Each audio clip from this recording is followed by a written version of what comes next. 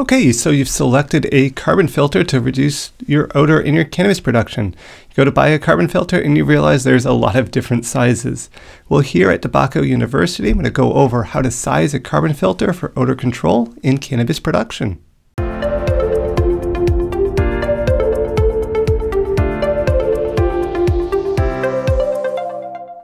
All right, let's ensure that you buy the right carbon filter the first time.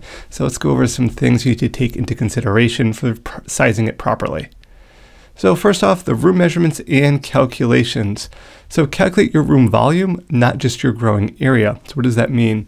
You want to take into account the full size of the room and not only where the plants are.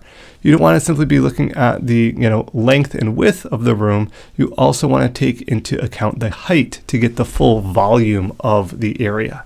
So an example, if you had a room that was 20 feet long, 10 foot wide, and had 8-foot ceilings, you would have 1,600 cubic feet of volume. That's what you want to take into consideration.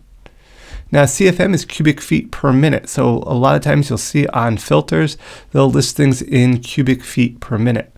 At the very least, you should exchange your air about every 3 minutes. However, typically you should aim for really exchanging your air in your grow rooms volume at least once a minute. You want to continuing with this example that we did in the previous slide. If you had that 1,600 cubic foot room, the minimum would be every 3 minutes, which means you would need a filter that would have a rating of at least 533.3 CFM. However, you really want to be targeting something at 1,600 CFM. So why wouldn't you go larger? Well, simply that it does become more of an expense. So this is why people try to sometimes reduce the size of the carbon filter, but this can restrict airflow, and this could cause other issues with ventilation. So again, shooting for that once every minute to 3 minutes should be your target, favoring closer to that minute if possible. And however, while we did those nice math and it seemed nice and easy, and hopefully you're continuing to watch this video, there's other factors to take into consideration. It's not as simple as doing a quick math equation. You also want to take into consideration your lighting. If you're using high intense discharge lighting, it will require more ventilation and also provide grow room cooling. Also, the filter types. How restrictive is the actual filter you're using? Some of the more expensive ones have that finer carbon particulate, and they're going to flow a little bit better. Also, what is the ambient temperature? Warmer temperatures will typically increase the airflow required to aid in cooling, so you should be closer definitely to that one exchange of the grow room's volume per minute. And we also need to consider the CFM loss, meaning everything's not perfect. How much CFM is lost through a 25-foot section of ducting?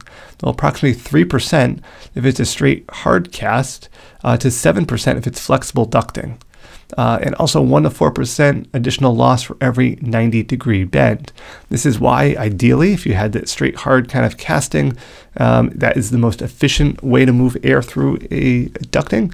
If you have this flexible ducting, which makes it great for installation, you do lose about 1 to 4%, and you want to minimize, as we can see, not shown here, minimize the amount of 90-degree bends. You want to have everything to be as straight as possible, so you have as efficient movement of air as possible to allow you to use, quote, the smallest filter, so you can try to reduce the cost as much as possible and also maximize the efficiency of your ventilation system.